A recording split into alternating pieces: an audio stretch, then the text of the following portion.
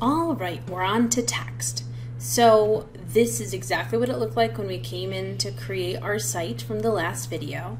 And so now I want to add a title to my website.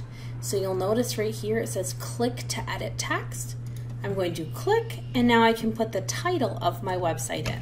So I'm doing the Pampered Pups website from the textbook Web Hotshots.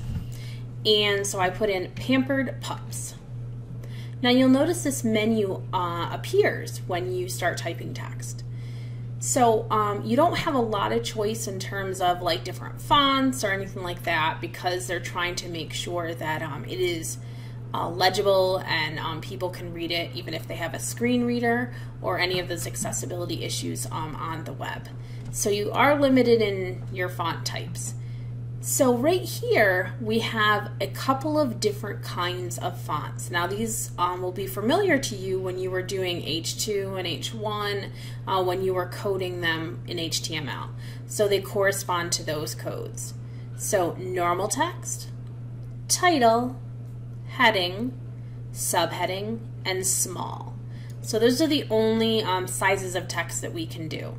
So I have my Pampered Pups, and now I need to do another text box to do my subheading.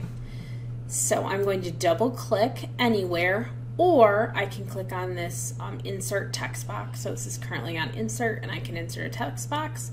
So I'm just going to double click because that's what I do. And then it places it right underneath my main title. And so now I'm going to put Doggy Salon and Kennel.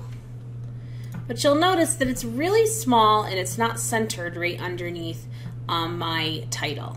So in order to do that, I'm just going to click back into my Doggy Salon and Kennel, and I'm going to click on heading, okay, because that means it's going to be a little bit smaller than title, and I think I like that. And then I'm also going to center justify it by clicking these lines and then do the lines that are in the center. So now I have my Pampered Pups and I have my subtitle. I have my title and my subtitle.